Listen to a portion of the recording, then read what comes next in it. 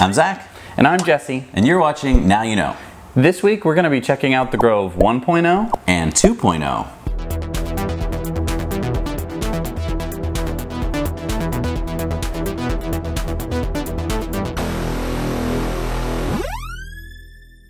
What the heck is a grove? So Grove is like a small ecosystem that's in your kitchen that can grow food for you. Yeah, so this one behind Jesse is the first iteration of it. It is Grove 1.0. We are early adopters for this program. Grove Labs is a company down at, in Cambridge. It's an MIT startup.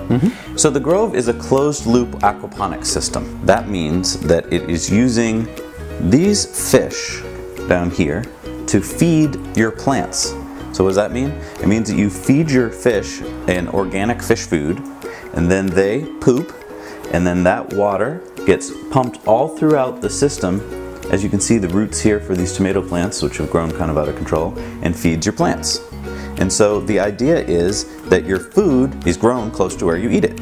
Now, what we learned in this 1.0 system is that there's certain plants that aren't really good for this system, or at least for the way we grow. We grew tomatoes, for instance, in here, and you don't get a lot of output. For all the work you put in, if you get a few tomatoes, that's a lot of work we found to put in. And so when we were first doing this, we thought, oh, we're gonna grow zucchini, we could grow, avocados. But what we learned was that the best things to grow in this system are things like Swiss chard, kale, lettuce, leafy greens, herbs, things like that, which are fast growing and that you can cut out for your salad almost on a daily basis.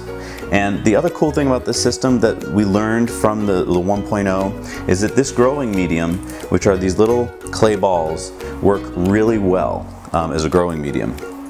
When we first started, the system used more of a core pot system, and that didn't seem to work as well. So this has evolved, and we're going to show you soon the 2.0 system. So this is the Grove 2.0 system. Grove has taken everything that they've learned from the early access 1.0 system, and they've put it into this. You'll see that this is a much larger fish tank. The 1.0 fish tank wasn't large enough to support enough fish to create enough waste to create enough nutrients for the plants. So you'll get this huge fish tank, so you can have some big fish in there. Also, there's a seedling tray, so that way you can be starting your next batch of plants before you pull out the old ones. So another thing that Grove 1.0 didn't really have that well was a storage area. And so this, you get some nice little storagey areas. So then if we come up here to the growing bed, one of the other improvements, and probably one of the coolest, is this adjustable lamp height. So you can go from basically, when the plants are very young, you can get the light as close to them as possible, so that way they get as much energy as they need. And then as they grow taller and taller, you can move this out of the way until you have enough room for a nice big plant. You get this nice countertop basically that folds down, and a nice big area for growing your plants. Another one of the improvements that they wanted to work on was to be able to really get in there and work on your plants, so you can sort of get all in here. So when plants are outside, there's wind, and the wind basically is knocking them all about while they're growing, and that strengthens them. But when you're inside, there is no wind, and sometimes your plants will get a little weak.